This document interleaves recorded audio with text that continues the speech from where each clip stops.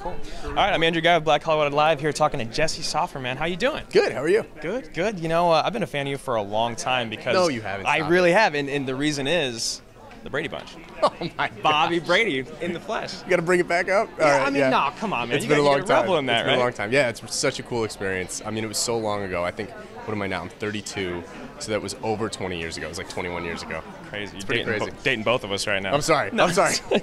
It's all right, man. So tell me about this new season. I know that we left last season with a crazy bit of a cliffhanger. What can you tell me about what's going on without getting either of us in trouble? Yeah. I don't want to get either of us in trouble. You might get in trouble. Yeah, I would be the one to get in trouble.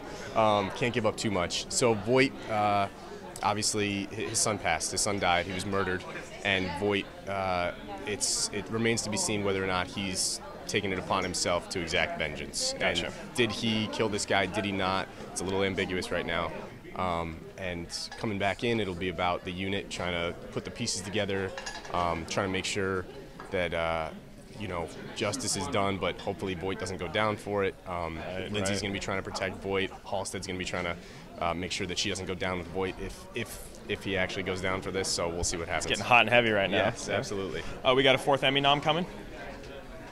Do we? We getting one coming on the horizon, maybe? I don't know. Maybe. Yeah. I mean, maybe. Why not? I don't know. Who knows? I mean, that would be a real treat, wouldn't it? Yeah. I mean, you've already got 3. Yeah.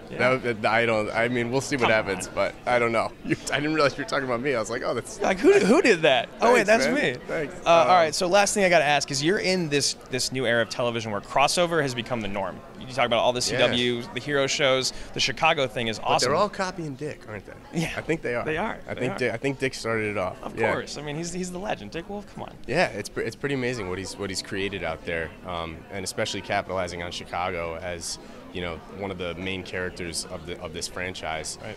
I don't know if it would have worked somewhere else the same way, because Chicago has such a pride and an appreciation for their sports teams and their first responders, and I think he's really capitalized on that in a big way, and it's really worked out. Awesome, man. Well, thank you so much for taking time out of your day to talk to me. Really appreciate it. Thank you so much. Take care, brother.